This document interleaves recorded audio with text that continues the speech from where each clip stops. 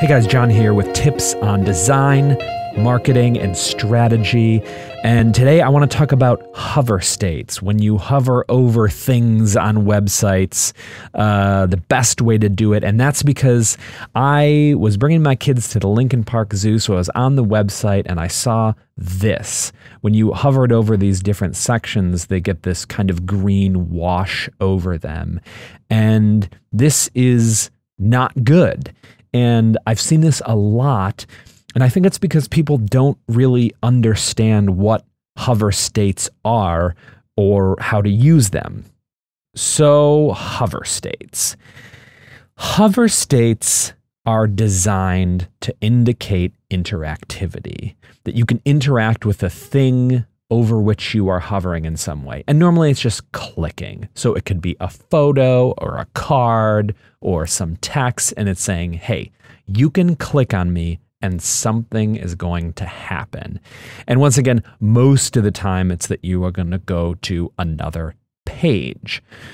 So then the question is, what's the best way to do this, to indicate interactivity? Well, you should do this by increasing its visual hierarchy. Increasing its visual hierarchy in just the normal ways that you increase visual hierarchy in designs in general. So that is, you could increase its color. So maybe it's a desaturated color and you make it more saturated. Maybe it was in black or white and you change it to a color.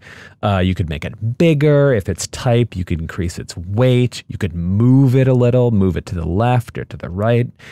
But the idea is that you want to increase the hierarchy. And the reason is that what hover state is that it exists between one state and another state. So that's super abstract, but think about it this way. You have one page, let's say you're on the home page, and it's a company who's selling cosmetics. And then there's a product page, and you can hover over text for that product. And when you click on it, it brings you to your second state, which is that page.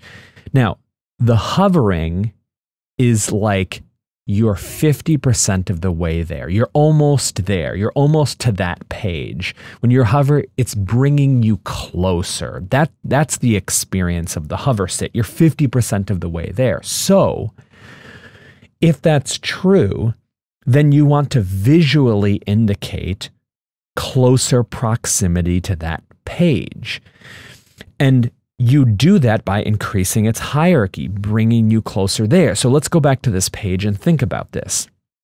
When you hover over these different pages, these different sections, you're getting this green wash over it, which is not increasing, but decreasing the hierarchy of what's in that photo. So here, this animal right here, or the polar bear in the first photo.